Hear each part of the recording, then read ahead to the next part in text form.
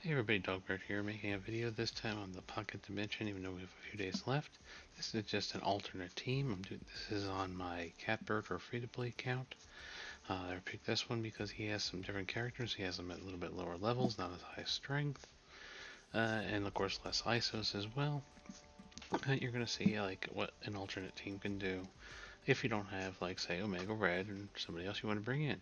I will start off saying Multiple Man is also another good option, even though he's not in my list here. He's somebody you have to build up anyway for Adam Warlock. He does do quite well, especially on the last node. Those dupes can take a hit from the Ultron. Better let a dupe die than when your main characters die. So anyway, for this video here, the characters I brought in, here's my level 75 Gear 14 Miles, 4 red, 7 yellow. Level 5 Skirmisher, no T4s. Scarlet Spider, only a 3 red, 3 yellow. Level 5 Green ISO Raider only has the passive T4.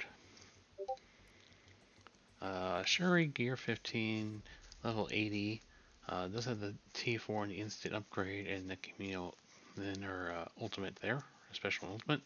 Level 5 Green ISO Healer. This is probably the biggest as far as stars. She is 6 red, 7 yellow. Shuri's also one of those characters who we just keep finding more and more value for because she is tech. She just keeps popping back in there. Even though she's an older legendary, we keep using her. And of course, Cersei, I have a 4 red, 4 yellow on this, like I said, my free-to-play account, level 85, gear 15, level 2 ISO Skirmisher, all the T4s except for the basic. Definitely for Pocket Dimension, I would recommend actually putting the T4 in the basic if you have the T4s available to you. You should be building Cersei and Icarus if you have them with everything you can put into them, including T4s. This is not a bad T4. I'm just kind of saving my T4s since I'm working on Web Warriors.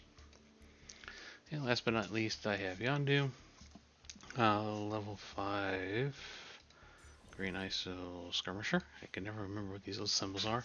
Only 3 red, but 7 yellow. Gear 14. Only T4 in that boarding party, which helps increase the summons and makes them much better. So with all this said, let's take a look at the video. Alright, this is the first node. Nothing too spectacular here. It's very easy. To be quite honest, this doesn't really get difficulty hit like node 6 or 7. I think it's actually 7. Not much to see. I mean, we're just trying to just get through this. One other thing, if you're having problems getting through the darker dimension right now, don't forget that each node you complete gives you 150,000 gold. Total, 3 million gold you'll be getting if you complete it both times. So if you need to upgrade somebody, it might be worth just to get a node in, and go back out and then upgrade them, especially if it's an earlier node. It's an easy gold. Plus there's training materials available on these nodes as well. I know on my Mordak account, my baby account, I did need to upgrade quite a few characters. I upgraded Multiple Man, Scarlet Spider. I upgraded Cersei. Originally she was level 75 gear 14. I upgraded her actually up to level 80 gear 15.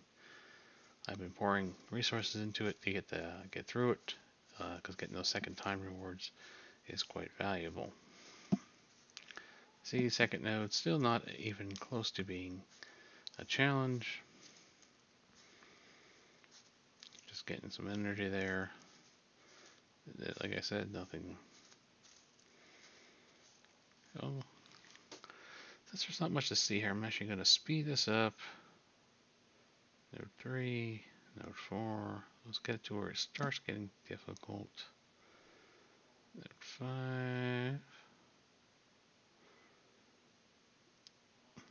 Actually, this node gets a little bit tricky with the shield minions. They have incredible initial burst, and it actually gives you a good idea to start what to get ready for Ultron, because you're going to have to deal with the shield troopers with Ultron. And I think we've all forgotten how annoying they can be with constantly attacking us. You also want to get rid of those shield operatives because they're going to put somebody under invis who might be your main target. Deal with those annoying shield securities. I get to see some of these minions from Yondu now. If you have that T4, this will steal 10% health off a mob. At the lower nodes, it's not that valuable because they don't have a whole lot of hit points to steal. But once you get to the higher, it's going to be a significant heal then from Ravager Stitcher there. Boomer, he just takes away turn meter. It's incredibly valuable. You want to make sure you're hitting as many characters as possible. See Yandu's AoE there, his ultimate. So things are starting to get a little bit more difficult finally on node 6, I think.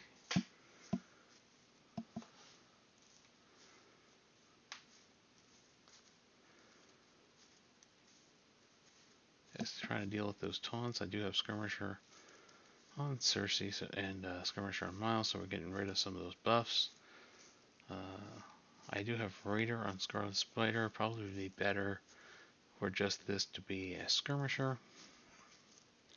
I'll say if you have a lower level Scarlet Spider, like this one's only 3 stars, if you haven't completed this both times, and you're free to play, you only have a 2-star. That's one of the problems I'm finding on Mordek is that Scarlet Spider at low stars has no focus, can't land those debuffs. I really think Scarlet Spider is a character that is good in raids, but in reality, to really shine outside of raids, and even to do better in raids, he really needs high stars. Just because of his hit points being based off what his heals off of his hit points, and just because he doesn't have the focus right now. So node 7, this becomes really the first tricky node. So as this loads, there we go.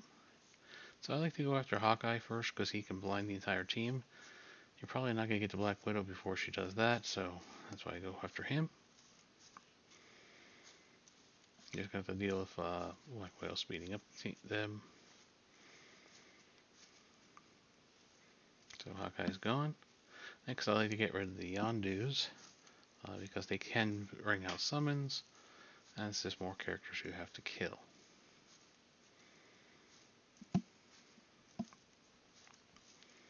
Yondu taking away all those buffs. As you can see, now we got the Stitcher healing. Takes a little bit away. The Boomer taking away some turn meter. And Scarlet Spider actually doing some work there. Got rid of somebody. The hand. Don't forget about these hand archers. They will take away your buffs. Now, since Black Widow's out, we want to get her under control, and maybe knock her out.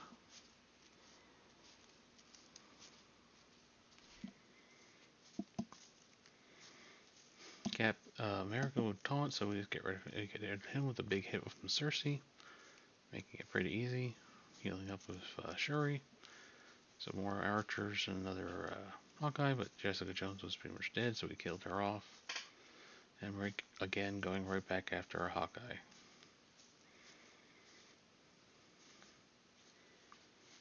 Another Black Widow. So I had to make a decision here with as many characters left. I just went for the AoE. Fortunately, didn't really kill anybody.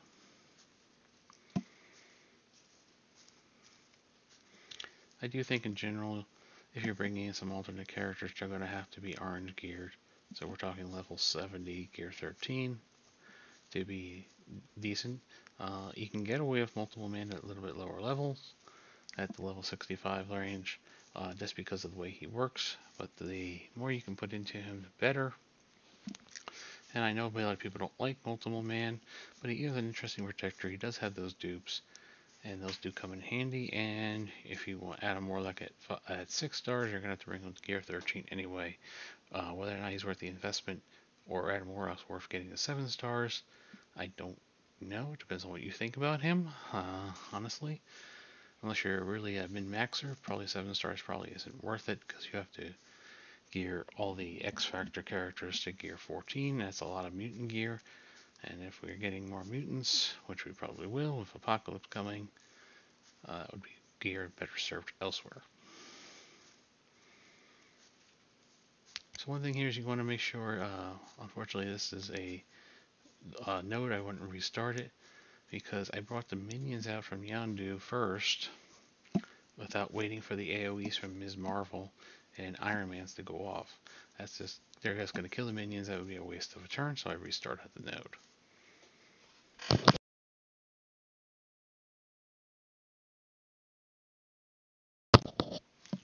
I do tend to go after Ms. Marvel first, but you also want to keep those crossbones under control, either with stuns or some disrupts, as you're about to see here. Isles, getting the disrupt, because they're going to taunt the first turn and they're going to explode the second turn. You have to get rid of Ms. Marvel because she tends to get that taunt out there.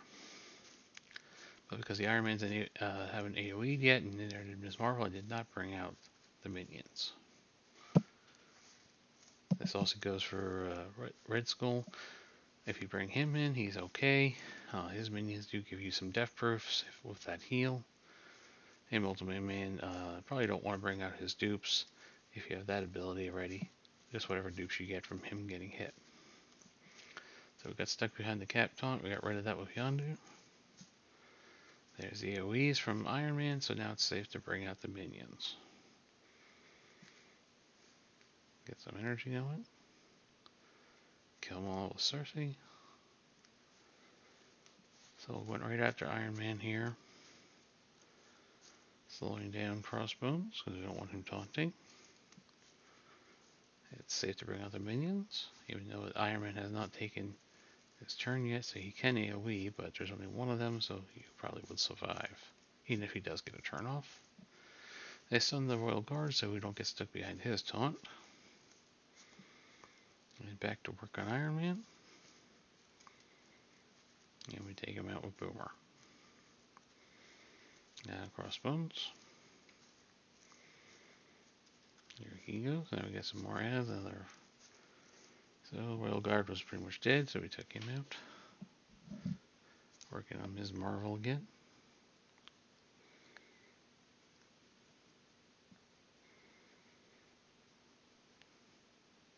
So Ms. Marvel's gone. Iron Man's gone. We threw the car. There's a taunt from Crossbones, but I don't think it's going to matter. Because he's gone thanks to Cersei. Wanted to hit a couple people. As you can see, I can't land anything on Jessica Jones, obviously. We're down to the last two now. Save some energy.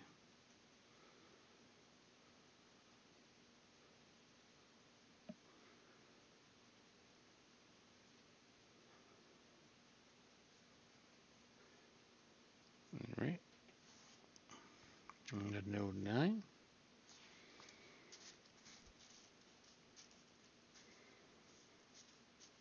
This is the everybody can either res or self-res node, which can be quite annoying. And difficulty is definitely ramping up. I like to get Doctor Strange under control because he can clear away our buffs. So we're going to stun him. Now I put the disrupt here on Elektra because she will go under invis on her turn.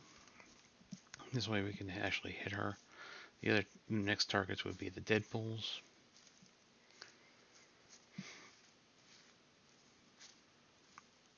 They're going to do their AoEs first. So it means the next turn they would do their specials and try to kill somebody. Whoever has the lowest health, percentage-wise. Using Stitcher there to do some damage. We get some turn mirror going there with Boomer. Now we get to hit everybody. Get some energy back.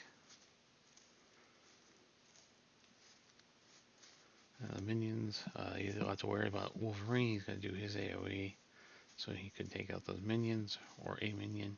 I like to go after the Nebulas next because they get a lot of evades and become very hard to kill, especially if they start assisting each other.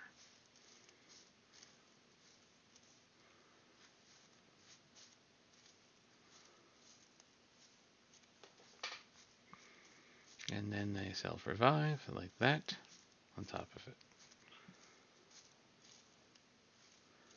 Getting Groot under control. Don't want him getting death proofs out there. And Nebula revives again. Chance there to rewind turn meter. Despite the error having dodge, Stitcher still steals the health and removes that evade. Which was an interesting thing. I didn't know that was going to work. I just went and did it to find out if it would. And Nebula revives yet again. I forget what the percentage chance was. And she's finally gone. Clearing off debuffs, getting rid of the Groots. Another Doctor Strange, got to heal up Scarlet Spider there. Get rid of that Wolverine. I need to get to work on Doctor Strange. Get him out of the way. So we got Nebula there.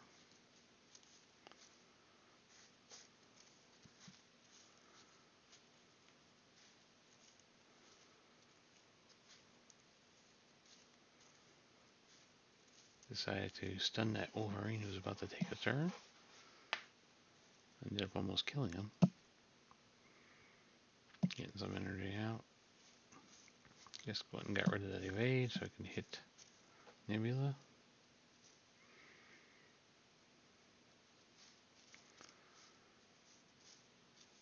And get rid of Nebula now. Get rid of that Wolverine.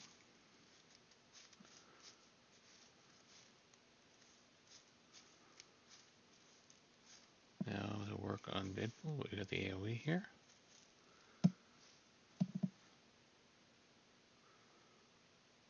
Electra's gone. Deadpool gone. Work on the medic.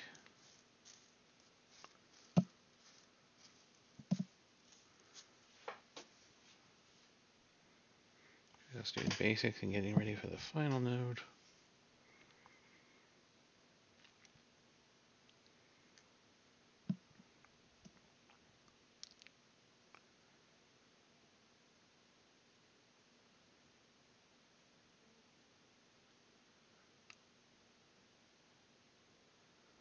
And there we go.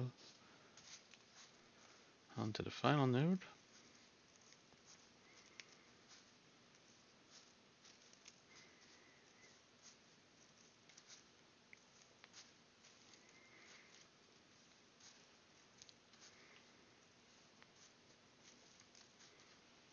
And there we go. This is a very difficult node, which it should be for the very final node. Trying to decide who to go after. It should be Shield Operative. Really want to get rid of her because of that invis. I stun Mordo just to give us a little break from his constant heals and stuff. Throwing the Disrupt over on Captain America so he can't taunt. And back to the Shield Operative now.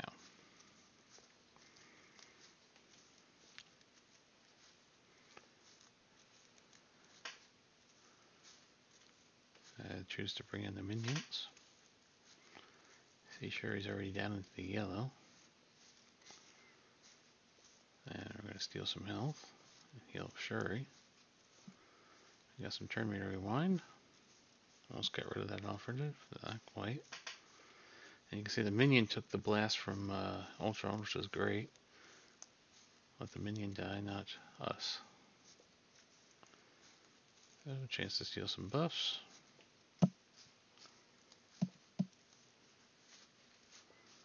We already got rid of one of the shield troopers. Slowing down Ultron now.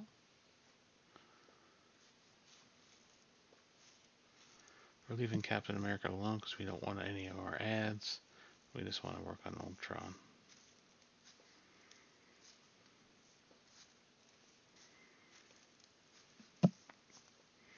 So one of the other strategies, if you remember, or if you weren't around for it, is to come in here with one character and just hit Ultron. That way he doesn't revive like that when he dies. Because even if 1 point of damage is done, he wouldn't revive. So that may be a strategy you might want to do. I didn't do that. See, I'm stuck, and here come the ads. Unfortunately, Yondu has that heal block, but we do get rid of Ultron, which is your goal here. And now we have to get rid of some of these Mortos and Shield Troopers.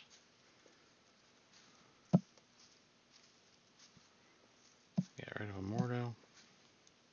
Gonna have to deal with Hand Sentry and his invising everybody. We've lost Yondu. So I'm gonna work on the Shield Trooper. And of course, Captain America is gonna be a problem too.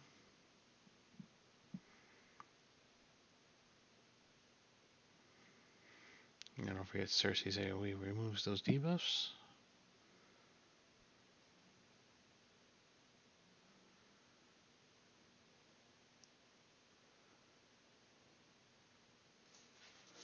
Forced to work on hands, so now Captain America goes and taunts.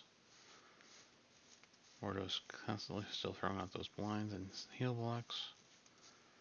Get some energy out.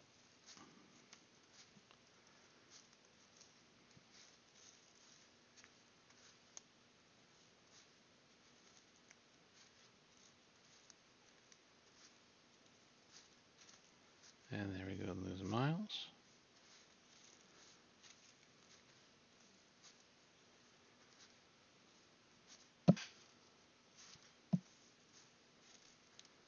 So we're just going to continue chugging through. Even if we have to, what we're going to have to do is two-shot this. So you can either use cores on the same day or wait the next day. But you will get through it. Get rid of a shield trooper.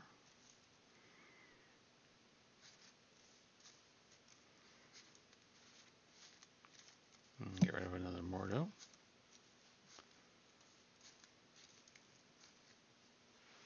So don't be afraid to just do this over a course of 2 days and two-shot this last node. Nothing wrong with that, as long as you get it done by, I believe it's Friday at server reset. Which is like 7 p.m. my time, Eastern. And it is worth it to use cores to finish this up for your first or second run. The rewards are that good.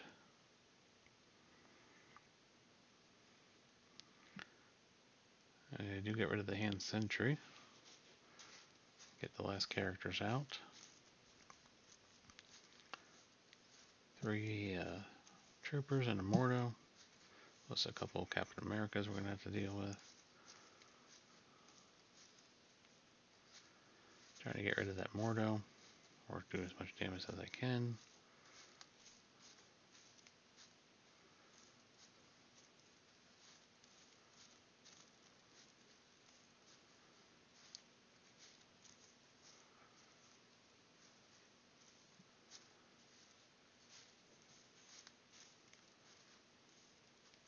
So at this point, just took out that trooper, so we're down to just 2 troopers then.